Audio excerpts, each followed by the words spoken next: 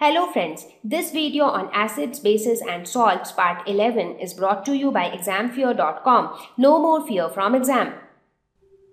So with this we have reached towards the end of this lesson on acid, bases and salts. So let us quickly have a look at some of the questions.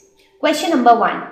State differences between acids and bases. Now acids and bases are just like opposite to each other. Most of the things are like different from each other. So we start with the taste. Acids which are sour in taste but bases are bitter. Acids, they are not soapy to touch but bases are soapy in touch. That is why bleach, washing soda, soap, they are all basic in nature. Acids, they turn blue litmus red. Bases, they turn red litmus blue. Just the opposite. Acids with turmeric indicator, there is no change in color, but bases, they turn dark red with turmeric indicator. With China rose indicator, the color of acids changes to dark pink, whereas for bases, it changes to green. So the behavior of acids and bases are completely different with all the indicators. Question number 2. Ammonia is found in many household products, such as window cleaners. It turns red litmus blue. What is its nature? Now, red litmus blue. Who turns red litmus blue? So, blue, B for blue and B for basic. So, it is obviously basic in nature because red litmus is turned blue by in case of basic solutions. Question number 3. Name the source from which litmus solution is obtained. What is the use of this solution? So litmus is nothing but a dye which is obtained from the lichens. And lichens are found on the bark of trees and they are a symbiotic association between algae and fungi. So in this association, both algae and fungi are mutually benefited. So how do we use litmus? It is used as an indicator to check or to test the acidity of a substance. For example, if you take different substances like lemon, soap, sugar and you perform the litmus test for each of them, so you will see that by looking at the change in color of the litmus paper, you can decide which one is acidic, which one is basic and which is neutral. Question number 4. Is the distilled water acidic, basic or neutral? How would you verify it?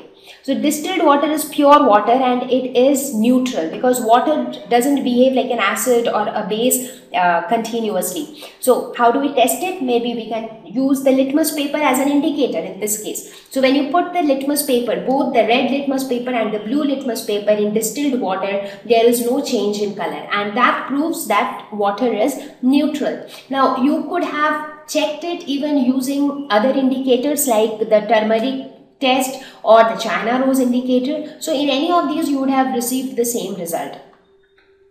Question number 5. State true and false for each of the statements. Nitric acid turn red litmus blue. So this is acid and acid turns blue litmus red. So this is false. Sodium hydroxide turns blue litmus red. So sodium hydroxide is a base and the base turns red litmus blue. So this is again false. Sodium hydroxide and hydrochloric acid neutralize each other and form salt and water. So sodium hydroxide, that is NaOH, and hydrochloric acid, that is HCl, they undergo neutralization reaction to form NaCl plus H2O. So this is absolutely true. Indicator is a substance which shows different colors in acidic and basic solutions. Yes, of course, and that is why that substance is used as an indicator to test which is acid and which is base. Tooth decay is caused by the presence of a base. Not really. Why does tooth decay happen?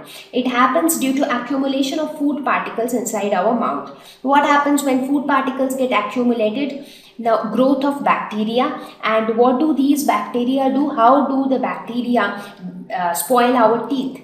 So bacteria, they release some acids which actually cause tooth decay. So tooth decay is not caused by base but it is caused by acids. So this is false. Thank you. Please visit www.examfear.com to watch more educational videos with a better experience. Please do not forget to like and subscribe to our YouTube channel for latest updates. Thank you once again.